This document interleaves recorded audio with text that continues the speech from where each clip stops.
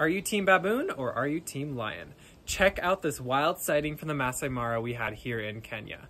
We were observing a pride of lions when a lioness started to stalk an injured baboon that was hiding in the grass. We waited patiently when the lioness jumped forward and got into a little bit of a scuffle with the male baboon. They exchanged some swatting before a high-speed chase ensued.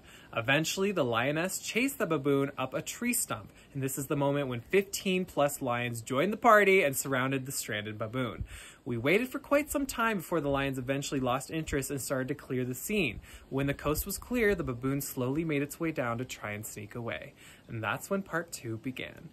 The lions quickly returned and chased the baboon back up the tree stump, and they all sat around the tree until the sky went under a cloak of darkness.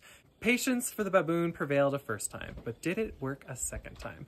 The outcome is still unclear what ended up happening to this very brave baboon, but do you think he got away, or do you think the lions caught him? Which team are you on? Thank you, Elawana, for giving us the chance to experience such a riveting sighting here in the Mara. If you want to go on more wildlife expeditions with me, follow for more adventures.